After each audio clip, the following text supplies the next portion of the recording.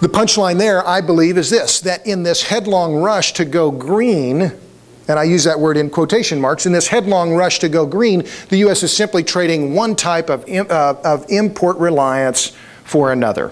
Instead of relying on the global market, an integrated global market, a liquid global market with great transparency, we are going to be more dependent on a single market where there is no transparency and there is one dominant market player who happens to own most of our debt already. The Chinese clearly understand what is at stake. Deng Xiaoping, you've heard of him, the former Communist Party boss, said, "There is oil in the Middle East, there are rare earths in China. We must take full advantage of this resource." And they are doing just that. Chinese reportedly have 1,000 PhD-level scientists working on this issue, and they are increasing their share of global exports of high-technology goods. Between 1985 and 2005, their export volume of high-tech goods went from 0 to $450 billion. The Japanese are clearly very concerned about the market for lanthanides and the Chinese control of the marketplace. In that time frame that I mentioned, from the 1980s to 2005, China's share of the global high-tech manufacturing market went from 1% to 16%, and it is growing to this even faster likely now.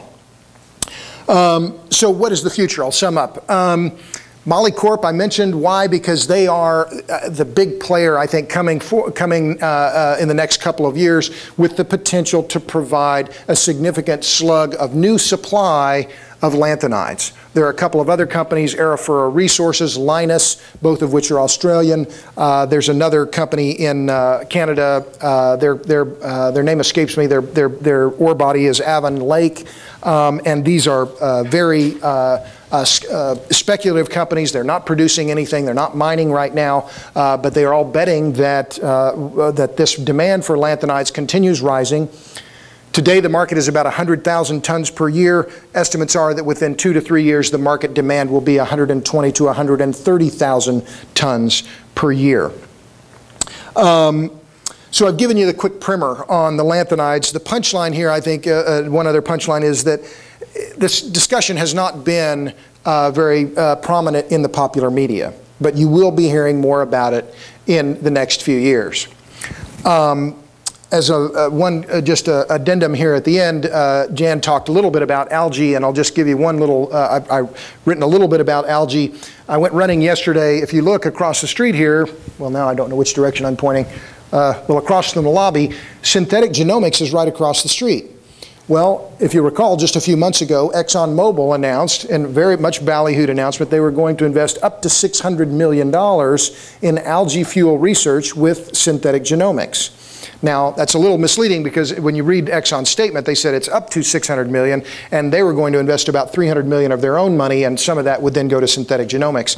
I've met one of the key officers at Synthetic Genomics. They're very bullish on algae and their ability to produce lipids from their strains of algae, and their ability to produce new generations of algae is one of the things that they say is their key technology.